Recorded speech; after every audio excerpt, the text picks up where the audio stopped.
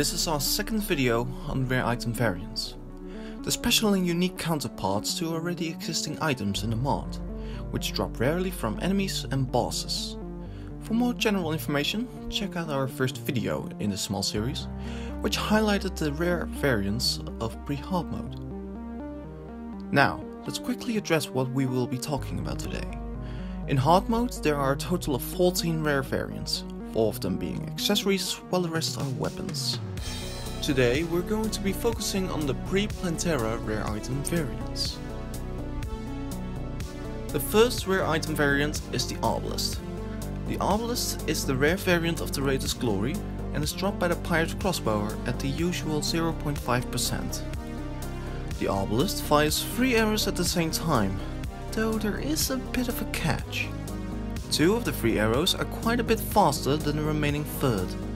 This, along with a fast use time of 19, means that you can fire a veritable storm of arrows at your enemies.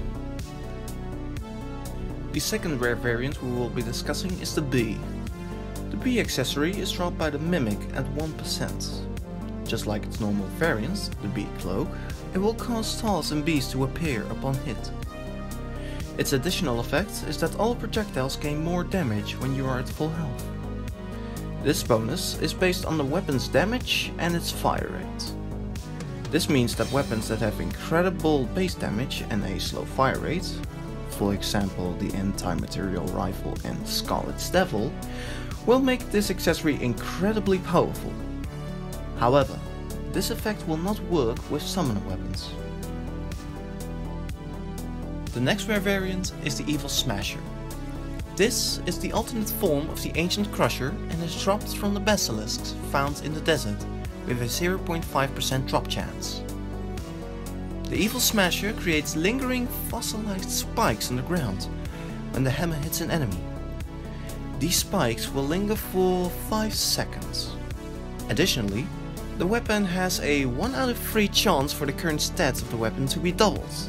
This includes swing speed and base damage, and is applied after the boosts provided by accessories are calculated, making the Evil Smasher to be quite powerful. Once it has been empowered, it has a 2 out of 3 chance to return to its normal state on another strike. One rather unique and notably powerful rare variant is the Eye of Magnus. This is the rare variant of the Runic Eye and is dropped by the elusive and deadly Rune Wizard. The drop rate for this weapon, due to the rarity and difficulty in killing the Rune Wizard, is a notable 10%. The highest of all rare items by far. The other especially unique quality of this rare variant is that while its normal counterpart is classless, this is a mage weapon. Similarly to its normal variant, it fires projectiles that home in on your targets. That is where the similarities end, however. The projectile does not provide the marked debuff that the normal variant does. Instead, it will heal the player for 1 HP and 25 mana when the projectile hits an enemy. You could theoretically use another mage weapon and upon nearing 0 mana, switch over to the Magnus and heal up with no consequences like mana sickness. This gives the item great utility even much later in the game, just like its normal variant. The Fabled Tortoiseshell is the rare variant of the Giant Tortoiseshell and is dropped from the same enemy, being giant tortoises. The item reduces movement speed by 50%, but as compensation adds a large amount of defensive points, 35 to be precise, making the player quite sturdy against attacks. Additionally, you will reflect enemy damage for 25% of the original hit. You will gain a 90% movement speed boost when you are harmed by any source. But be aware that this boost does not stack with the Panic Necklace or any of its upgrades. It provides the same boost as the Giant Shell, so these effects do not stack either. The Spear of Destiny is the rare variant of the Crimson's exclusive Icol Spear and is dropped by Icol stickers. It does not have a counterpart for the Corruption, which, following logic, would be a rare variant of the Cursed Dagger. In any case, the The Spear of Destiny, when used, will fire 3 fast moving spears that will home in on enemies. There is no escaping these deadly ichor inflicting spears, well, save for being guarded by blocks and other enemies.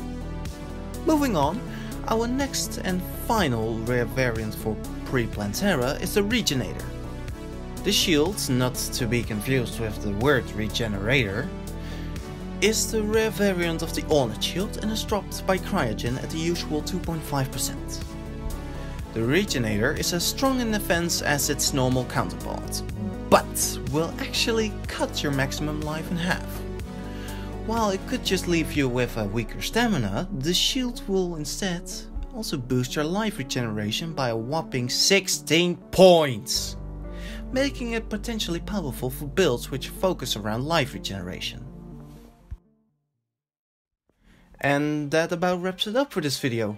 We hope it was informative and that you have enjoyed this little showcase of these rare items. We will continue to release this series soon, and hopefully the next episode won't be too far off. Make sure to subscribe if you want to know when, and stay tuned for the next video on rare variants.